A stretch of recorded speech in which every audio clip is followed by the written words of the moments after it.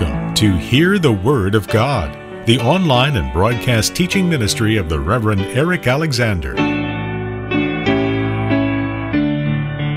Now, Revelation chapter 4 brings us in a very real way to a new beginning in our study of Revelation. Indeed, somebody said to me not too long ago, when are we going to start Revelation proper? By which they were implying that the letters to the seven churches were not revelation proper. Of course they are, but you can understand what they meant. What they meant was that the real substance of the book of Revelation is often thought to begin here. The link with chapters 1 and 3 is, of course, very important. Chapter 1 is the general introduction which sets the scene for the whole book.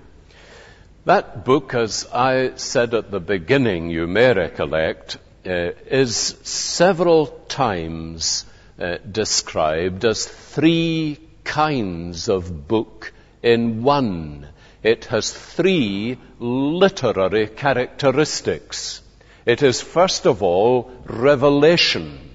And at the very beginning, in chapter 1, verse 1, this is how it is described: the revelation of Jesus Christ, which God gave him to show his servants what must soon take place. It is therefore an unveiling, and that, of course, is what revelation means. It is an eye-opener. We are taken behind the scenes, as it were, to see the reality of what God is doing in history. Secondly, it is described as a letter. And you see that not just in chapters 2 and 3, where there are actual letters to the seven churches, but where in chapter 1, verse 11, the living Christ says, "Write on a scroll what you see and send it to the seven churches," and then names them. So the book of Revelation in its entirety is a letter as well as a revelation. The third title that we saw you would need to give to this particular piece of literature is that it is a prophecy. And in chapter 1, verse 3, the Apostle says, "Blessed is the one who reads the words of this prophecy, and blessed are those who hear it and take to heart what is written in it." Now, therefore, the book of Revelation is to be understood as a prophecy in the way that we would think of other biblical prophecy. I think that in chapters 1 to 3, we've been very conscious of the first two of these characteristics. In chapter 1, the revelation of Jesus Christ in his glory is set before us in language which is designed to bring us to see that there is something surpassingly wonderful, blindingly glorious about the Lord Jesus Christ. From verse 12 of chapter 1, you get this picture of Jesus. His face, for example, is burning and shining like the sun. He is dressed in a robe reaching down to his feet, with a golden sash around his head, his chest, his head and hair white like wool, as white as snow, his eyes blazing like fire, and so on. This is a revelation of Jesus Christ in his exalted glory. And of course the people in this particular generation, the suffering church, who were John's compatriots, they greatly needed this picture. Not so much now of Christ in his humiliation as of Christ in his exaltation. And that's one of the great messages of the book of Revelation. So we saw that in chapter 1. Then in chapters 2 and 3, we have seen the characteristic of the letters addressed to these seven churches. It is in so many ways obvious from this that what John is writing is not just a revelation of Christ in his glory for all generations, but a specific address to these churches in Asia that we have been looking at over 7 weeks altogether. And there is this characteristic of an address to these particular people. Through them, of course, we see the church in every generation. But there is no question that it is an address, first of all, to these particular churches who are John's contemporaries. But now in chapter 4, the book continues to be a revelation and a letter addressed to the churches, but it is increasingly also a prophecy. And this is what we begin to come to as chapter 4 starts. Now, we do need to stop for a moment at this point, I think, especially because we are starting this new section, and ask, what kind of prophecy is this book of Revelation? Or what do we mean when we say Revelation is a prophecy?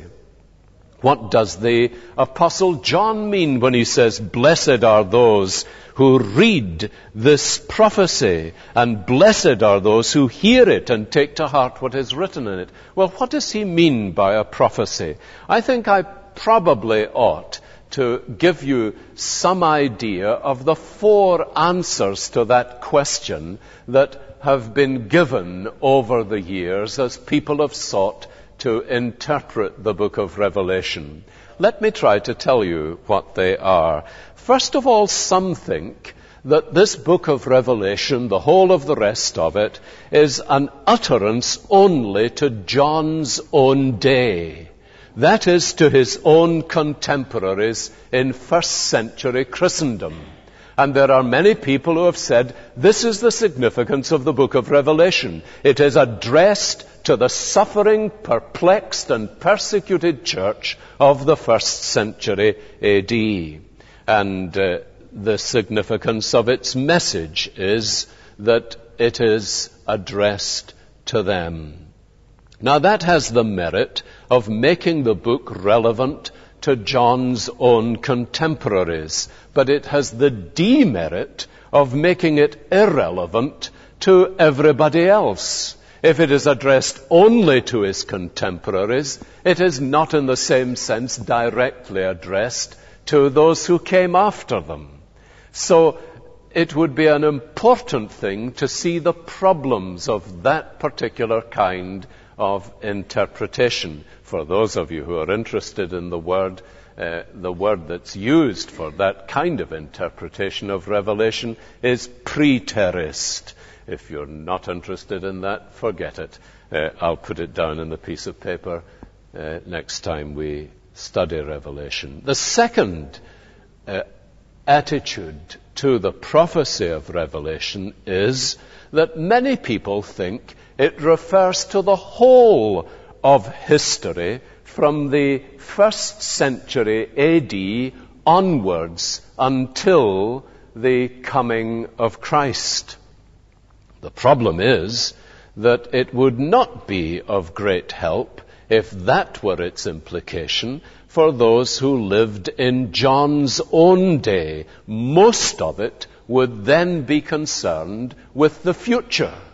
So that, for example, one way people interpret the letters to the 7 churches is that they think that the first church at Ephesus is one age, the age immediately after the first century. The next letter is another age of the church, going right through 7 ages of the church. Now, that's been an interpretation of the book of Revelation. It is often called the historicist approach. The third way of understanding the prophecy of Revelation is to think that it refers entirely to the last days at the end of time and history, to the period immediately before the coming of the Lord Jesus Christ. And there are some people who study the book of Revelation and say it refers entirely to this last period immediately before Christ returns. Now you can see, of course, that would make it of great importance for understanding the last times. But it would not be of immediate significance for people either in John's day or in our day.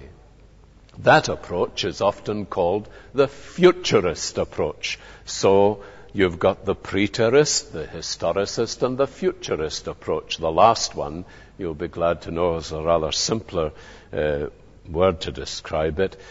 It is the idea that many people have that Revelation does not in fact deal with facts at all, that it is not dealing with history at all. It is only dealing with ideas and principles, and it's concerned neither with John's contemporaries or his successors or with the end of time, but with principles through which God works.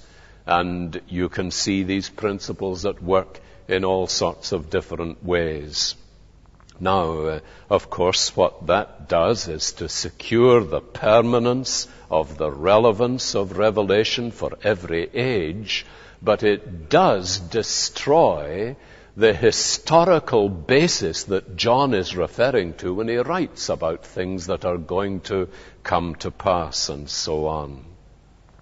It seems to me that that view is called the idealist view of Revelation, but it seems to me that none of these four approaches to the interpretation of Revelation is by itself satisfactory. And I think that the best way to approach the book of Revelation is by taking this word that John himself uses, the idea of prophecy, and saying the best way of approaching Revelation is the way that you would approach prophecy in general. Now, if you think of our last study, which was in the prophecy of Isaiah, you will see, if you think of it for a moment, that all of these four approaches are covered in the interpretation of a prophecy like Isaiah.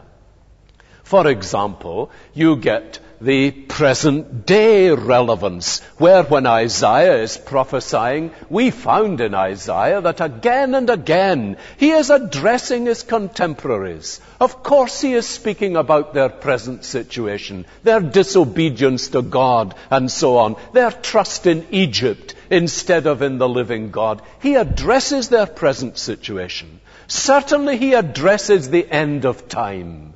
He speaks about the ultimate day of God's judgment. He brings before them with vivid reality how God is one day going to have a day of justice and a day of reckoning and a day when he will bring his people into the full fruits of their salvation. So you find he speaks about the present day, about the ultimate future day. You can also see in Isaiah's prophecy, as we found again and again, that there are whole historical perspectives that he is speaking about. How God works through the whole of history. And from Isaiah's message you get this fourth emphasis, that he has principles and ideals which are the basic principles on which God works through all of history. So it seems to me that you need all four of these approaches if we are adequately going to understand the book of Revelation. The idea of true prophecy embraces all of them. Now, the prophetic message in Revelation therefore covers all of these things. If we look at the book of Revelation and imagine that all that we have to do is work out a plan or a series of numbers or whatever that are going to help us to understand a timetable for the end of the age, then we are looking at it the wrong way. Because the book of Revelation was in the first place designed to encourage and bless and help beleaguered Christians who were suffering persecution under the Roman Empire. And it's very important for us that we do not exclude that and concentrate on the end of the age. You will know that there are many groups and sects which have landed in all sorts of trouble because they have isolated their interest in Revelation. Jehovah's Witnesses is one of these, for instance. And there are many other ways in which this kind of isolation of certain interests in Revelation have produced all kinds of misunderstanding. You will notice how the idea of Revelation applies in chapter 4.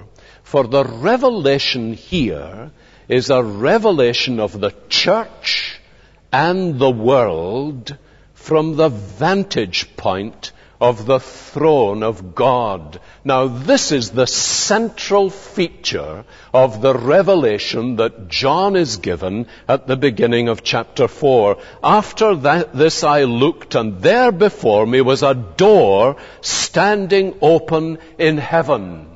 And what happened when the voice spoke to him was that he said to him, "Come up here," he said.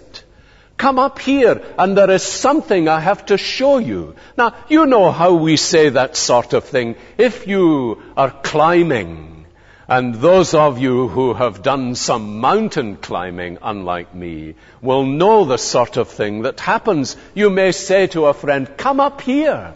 Come to you see this," because there is a vantage point from which you see the situation in a way that you never would further down or at ground level. And this is exactly the idea that lies behind what John is experiencing. The voice I had first heard, speaking to me like a trumpet, that is in chapter 1, said, "Come up here, and I will show you what must take place after this." Now, when he went up there and was in the Spirit, that is, this was some spiritual visionary experience he had. There before me was a throne in heaven. Now that picture of a throne, I say, is a central picture in Revelation. You can see that even from the vocabulary of Revelation. The word throne occurs in the New Testament, I think, something like 62 times. And 47 of these occurrences are in the book of Revelation. Now that's a matter of great significance, that there is this dominance in the book of Revelation of the idea of the throne of God. And see, that is what John is told. The throne is not empty. The throne is occupied. There before me was a throne in heaven with someone sitting on it. Now he begins to describe the someone who is sitting on it, and clearly what he is attempting to describe is the indescribable. He is going to tell us it is God who is sitting on the throne. But you can see how vital that is for people in all kinds of conditions, weakened by opposition, deserted so often by their friends, denied their pastors because of the persecution of the Roman Empire, and finding themselves increasingly discouraged and perplexed, they looked out on the ancient world. What did they see? They saw a society which was becoming increasingly sick. That society in the first century, you know, those of you who have ever been at Pompeii and have seen some of the things that are inscribed on the walls of Pompeii, you will see that in the early centuries after Christ, the Roman Empire was morally rotten. There was something that was utterly sick about Roman society, about the morality of it. That was what was increasingly invading the ancient world. And the decline and fall of the Roman Empire began, of course, with inner rottenness. It was a violent society, too. That ancient society was one where some of the most horrendous things were perpetrated upon Christians and upon others. Life was cheap. Violence was regular. And it was also an extraordinarily confused society. A society which had no sense of direction, which was turning here and there for some substitute for the vacuum in their lives that godlessness made.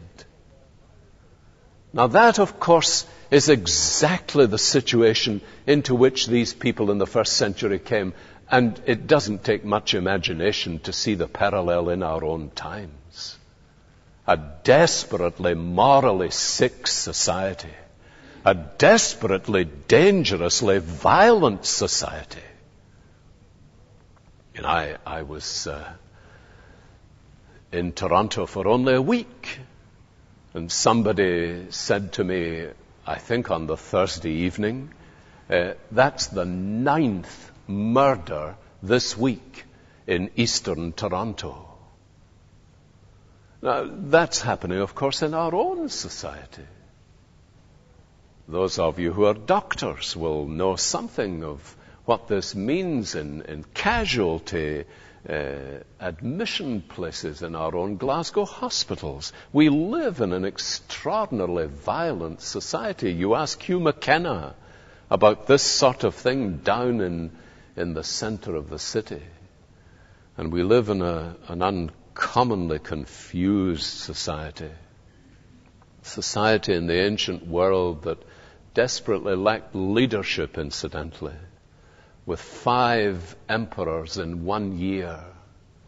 And you can see the parallel in our own time. Now there was a church which correspondingly was oppressed and persecuted, which in places had compromised and become unfaithful, which was indifferent in so many areas. You can sense all this from the letters to the 7 churches. Now, many would be asking, who is in control in this extraordinary world? That's a question which again and again people are asking in our own generation. Is there someone somewhere in control in this crazy, sick world in which we live? Now, this is the point of that vision that John is given, being taken up and a door is opened into heaven. Come up and I will show you something, he says. And what he shows him, and this is the perspective from which he is to see the future, there was a throne and someone was on the throne. Now notice how he describes him. Let me just try to outline this for you. The vision was, of course, a vision of God, and it was a vision of God, first of all, in his sovereignty.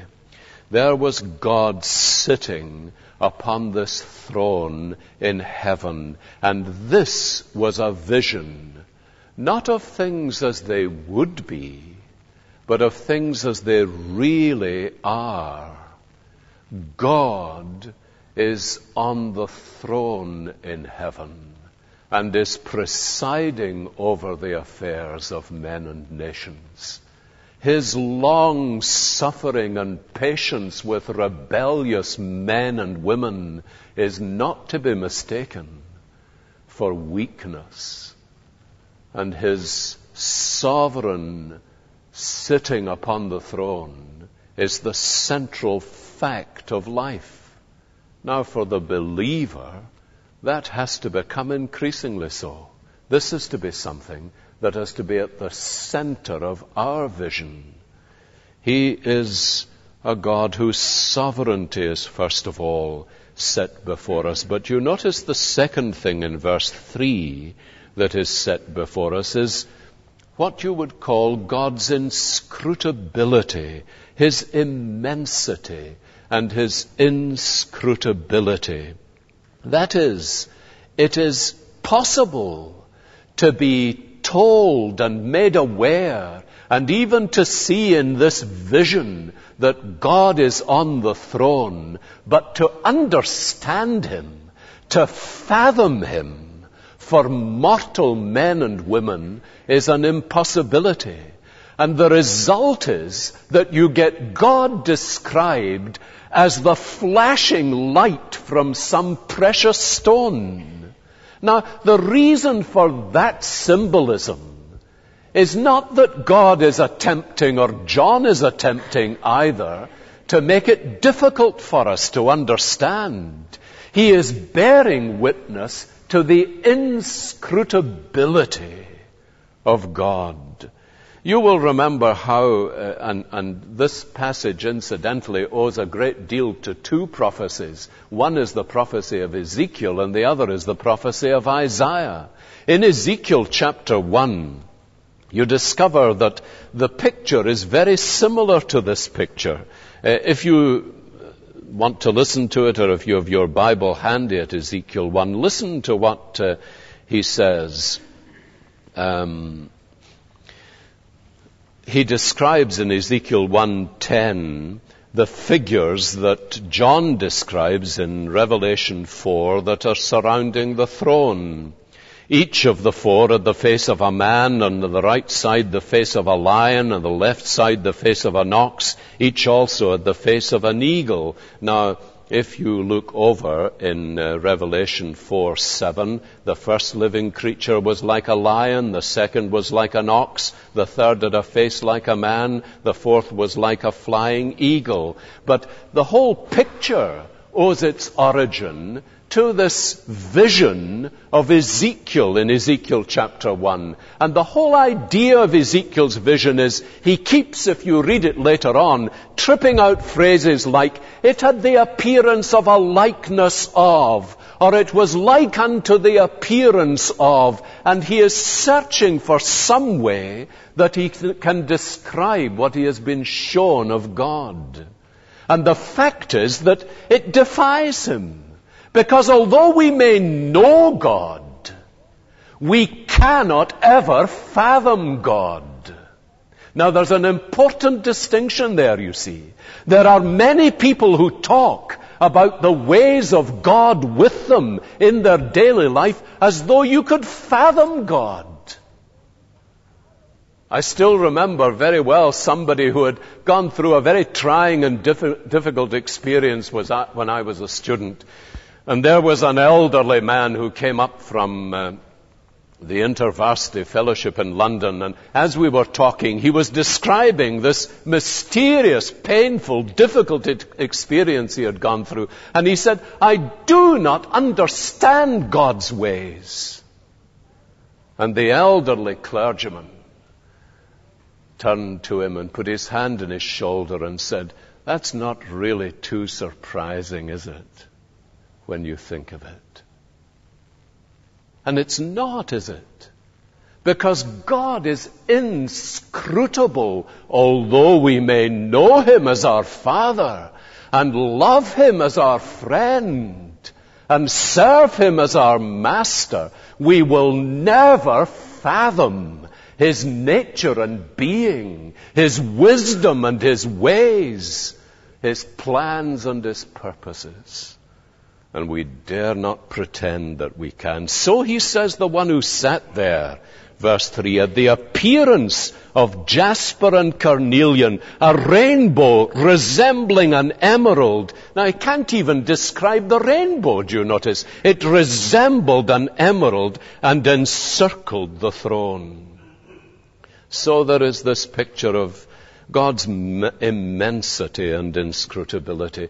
Notice, in the third place, there is not only his sovereignty and his inscrutability, there is a picture of his majesty in verse 5. From the throne came flashes of lightning, rumblings and peals of thunder. Now, if you know the book of Exodus chapter 19, you will know that that's exactly where that comes from, because it is the picture of Mount Sinai.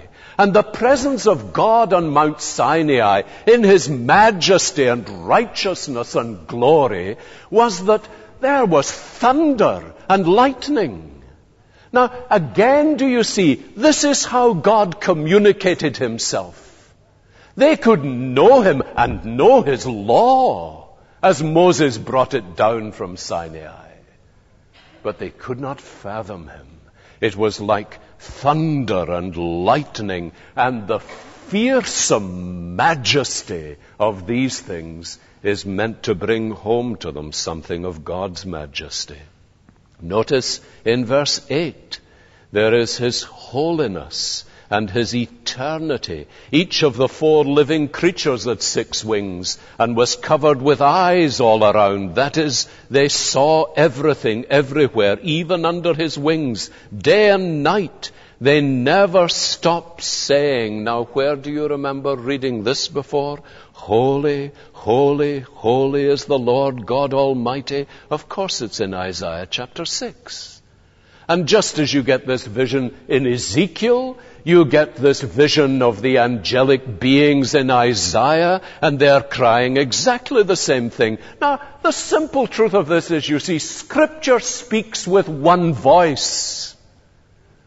And this is where John is finding the background for so much of his picture of the throne of God and the glory of God, which Isaiah saw in his time. His holiness then, but also his eternity. Notice in verse 9, whenever the living creatures give glory, honor, and thanks to him who sits on the throne and who lives forever and ever.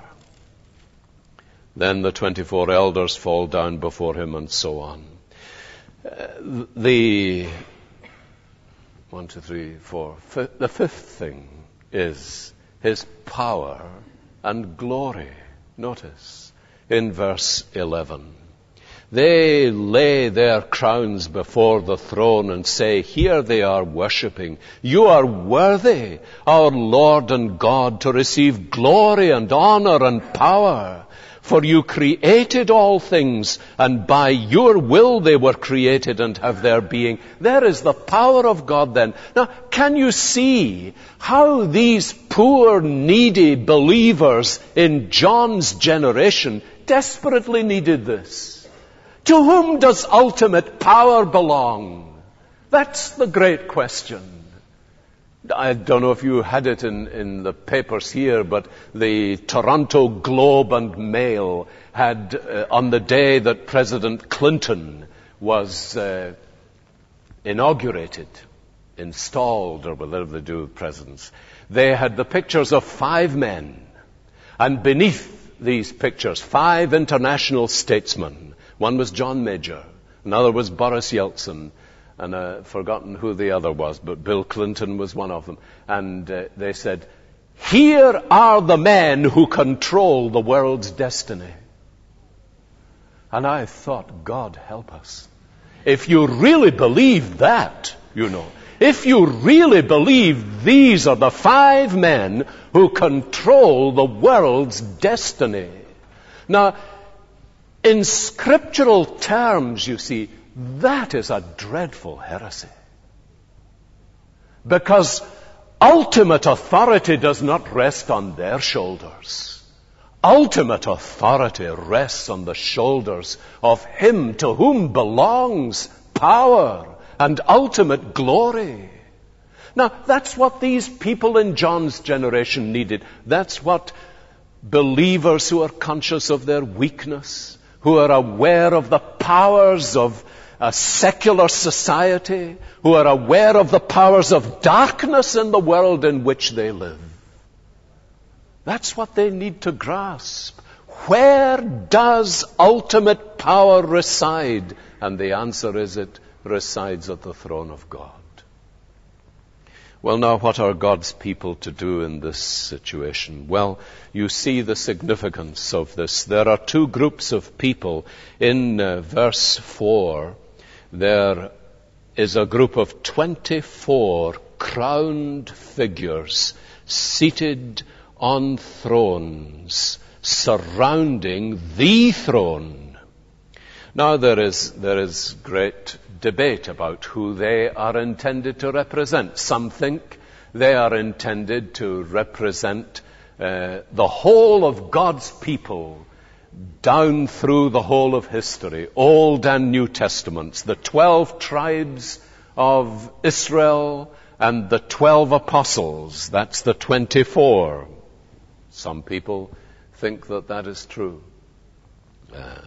It may well be that it refers to God's people. I just don't know, and I don't think any of us really knows. But they are dressed in white. They had crowns of gold on their heads, and from the throne there came these flashes of lightning. But notice, there is also another group in verse 6, halfway through. In the center, around the throne, were 4 living creatures, and we saw that these are pictured also in Ezekiel. They were covered with eyes in front and in back. The first living creature was like a lion. The second was like an ox. Like a lion for strength, some say, like an ox for service. The face like a man for wisdom. The fourth was like a flying eagle for speed. Now, I don't know if that's what they're intended to represent. It may be these are angelic creatures. It may be they are messengers of God, waiting to go out and do His will.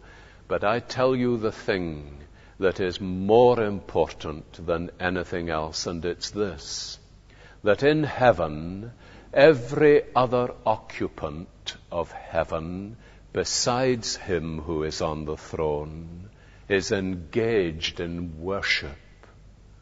They are engaged in magnifying His name, in having Him at the center of the whole of life.